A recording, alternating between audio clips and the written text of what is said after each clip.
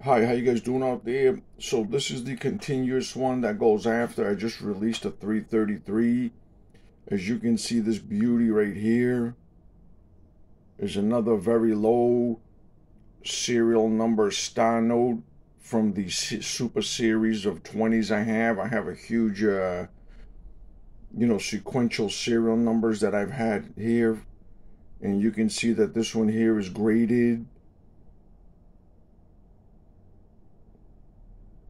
If you're not familiar with graded currency, and this might be the first time that you're seeing a graded note,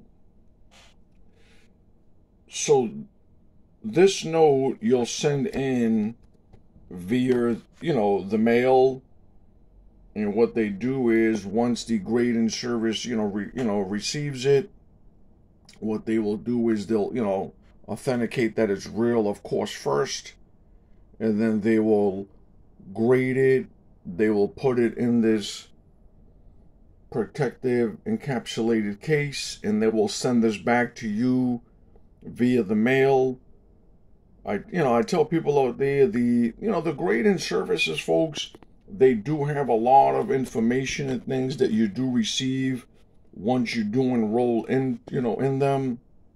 If that's something that works for you and you want to spend a little bit of money here and there and have some fun and learn, I don't see how you can really go wrong, because they have different packages. Don't buy the higher end, get something lower. If you're gonna, if you have a few pieces that you're looking to grade and you'll always grade a few pieces per year, I don't really see how you can go wrong. They offer a lot of information and access to a lot of things that you can't get normally unless you enroll, with them. So if that's, like I said, if it's something that works for you, that's great. If not, don't waste you guys' money.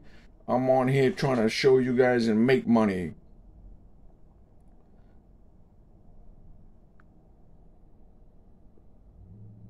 Again, right here, a beauty. I have a big set of these sequential, very low serial number stars, and you can see these beauties right here, very rare.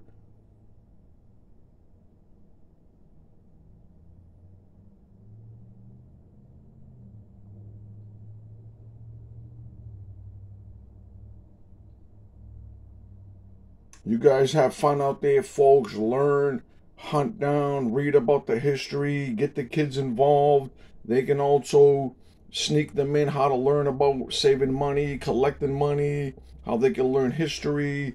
You can start going into the president. You can start talking to them about the reserve banks. You can start asking them what occurred back in those years, on and on. That's what I do. I sneak in the history with the kiddos, and they don't even know it. They just get excited to save money.